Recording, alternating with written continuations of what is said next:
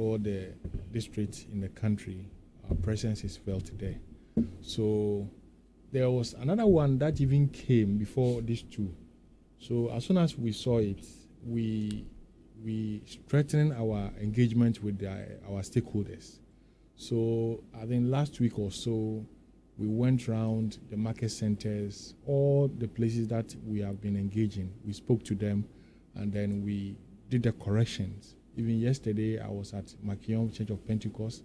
We spoke to them, and nationwide, we are on the grounds educating people on the dire consequences of this misinformation and disinformation. So we are on the ground educating people. How would you say the response is like when you're informing them or educating them on misinformation and disinformation? What is their response like? What are you able to pick from what you're doing with them? Well, some of them, a handful, when you engage, when we engage them, some of them were saying, okay, is that the case? Okay, then if that is what you are saying, then we'll go by what you are saying. So, it is important that we get a credible institution like NCC. We go to the field and then we speak to people. There are fact and opinion. So when such issues are being made on air, it's up to the public to decide where to go. So we are on the grounds educating people so that they will know the right way to go. So that's what we've been doing. Your work is going to be tough, huh? Yes. Archibald, yeah, I'm happy how you began your contribution.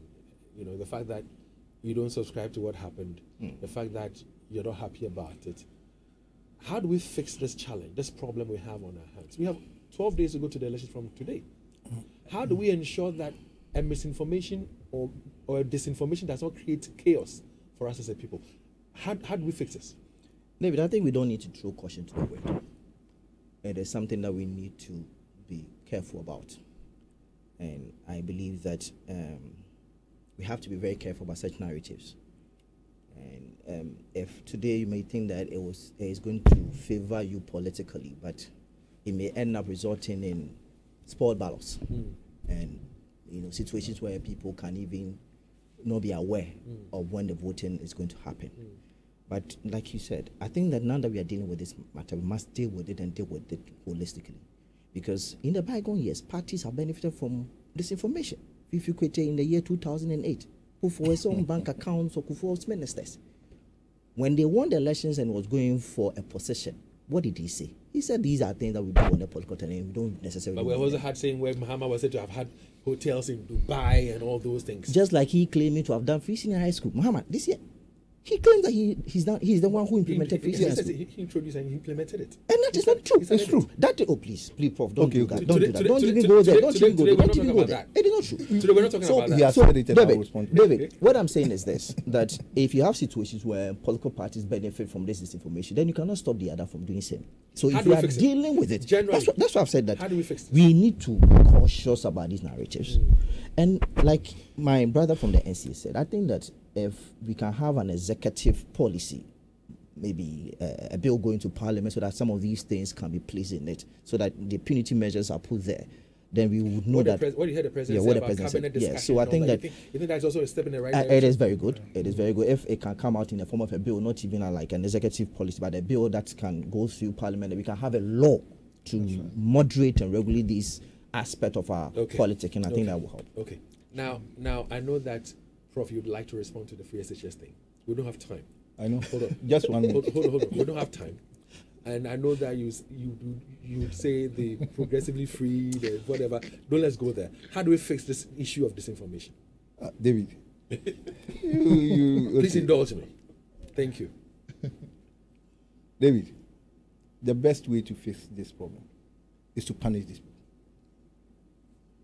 If these people are left to go scot-free, you remember during the Munche 3, at the time, the election petition was ongoing. But the Supreme Court judges did not temper justice with mercy. By the supporters of the NDC were not in support of the action taken. Yes, but still they punished them. And other people, even before then, Sir John also came.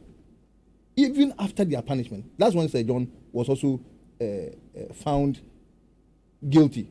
Akotey was his lawyer at the time. It's Good. real science. Yes. What we found is real Yeah, science. Yes. yeah.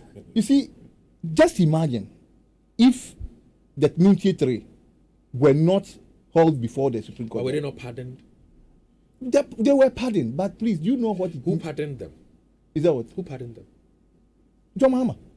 So that tells you that we didn't allow the laws to work.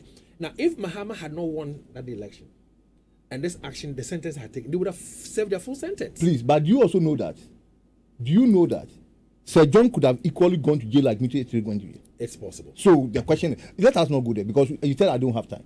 But what I'm trying to let you know is that yes, but what I want you to know is that this gentleman, what they have done, we are trying to find so many ways of equalizing, as my brother has nicely done. But my brother, Ajibo, you see, they cannot be equalized. There's a huge inequalities in how you intend to equalize this matter.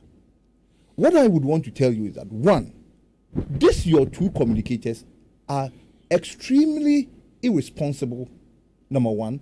Number two, they are trying to become nation wreckers. Because this thing that they have done could have caused, cut fire. And that is when you will see the police and everybody coming in there. But you see, let me tell you something.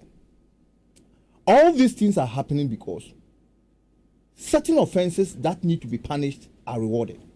This Archibald made mention of what Sami Jemfi said in the district. Look, in this country, if we are in a proper law functioning country, under no circumstance, the man who